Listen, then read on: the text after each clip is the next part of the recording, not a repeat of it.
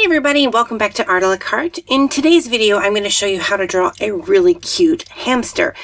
And to start this off, we're going to use a shape that I use all the time, whether I'm drawing cartoons or regular drawings, and it is the dough ball shape. So kawaii! To start off drawing the dough ball shape, you need to start off with a circle shape. Now before you comment in the comment section, I don't know how to draw a circle, I do have a video on how to draw circles, and I'll leave that linked in the description box below. But once you have your circle drawn, you're going to just cut off a little bit of the bottom. That gives it a bit of weight. Then you can round up the sides and mold your dough ball to be taller or shorter, but the main part is to have that little bit of weight at the bottom. And there we go, a dough ball. So cute! Drawing the dough ball shape is going to be the hardest thing in this entire drawing, so once you have it drawn out there, let's add some details and turn this blob of dough into a cute hamster. First thing I'm going to do is add in the ears, which are little half circles connected to the sides of the dough ball. Now again, you can add any kind of personalization you want, so if you want more pointed rounded ears or triangle ears or square ears, go ahead and do that. Again, this is going to be a super cartoony hamster, so I'm going to use 2 round eyes. After that, I'm going to add in the nose and the mouth. For the nose, it's just a slight little circle, or sometimes I draw a kind of a flattened heart shape, which is kind of cute. And the mouth, I'm going to use a flattened W shape, or an upside down flattened M shape, but really a flattened W shape is a little bit more easy.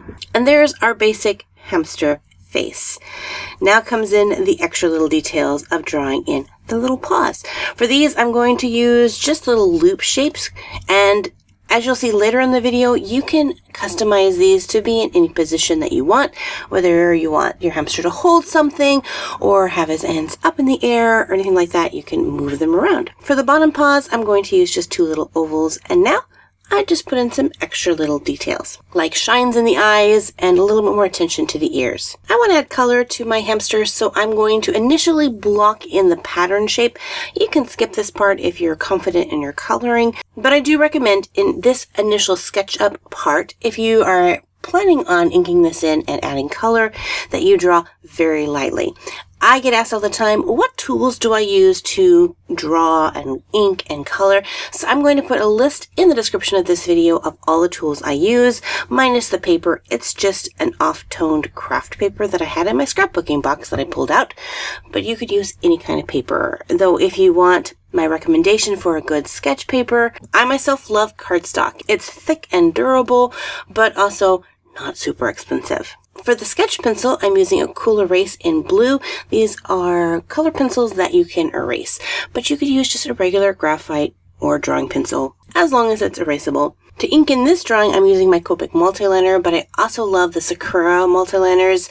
They're amazing. I think this one is a 0.03, which is my favorite size. Not too thin, not too thick. Really nice. But just a tip for your multiliners, make sure you get those lids snapped on all the way, otherwise they might dry out on you. And these pens are a couple of dollars a piece, so you definitely want to keep the ink as fresh as possible. I have loads of different erasers that I use depending on how I feel and my paper, and this one is called a click eraser, which just clicks out like a little pin and you can erase with it. And again, I will leave a link to these specific tools in the description of this video. For coloring, you can use whatever you want. Color pencils, markers, crayons, paints if you're using the right kind of paper. I'm going to be using my markers. There are a load of color combinations that you can use to color your cute little hamsters, whether you decide to go more traditionally with your browns and grays, yellows, things like that, or if you want to go more fanciful and use your greens and pinks and purples and stripes and polka dots and rainbows and all that, just have fun with them. These are great little cartoon characters to give as gifts or encouragements. I mean, who's not going to smile if they received one of these cute little hamster drawings on something?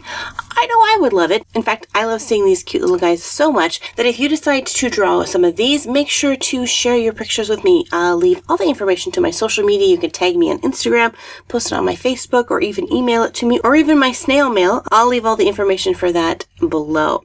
Now the question of the day, what type of animal do you think is the cutest in cartoon form? Let me know in the comment section below. If you enjoyed this video and like to see other super cute drawings, I have a whole playlist with all my super cute drawings in it. You can definitely check that out. If you're brand new to my channel, hit that subscribe button so that you don't miss out on any future videos. Well, thank you guys so much for hanging out with me, and until next time, God bless you guys, keep drawing, and we'll see you in the next video. Bye-bye!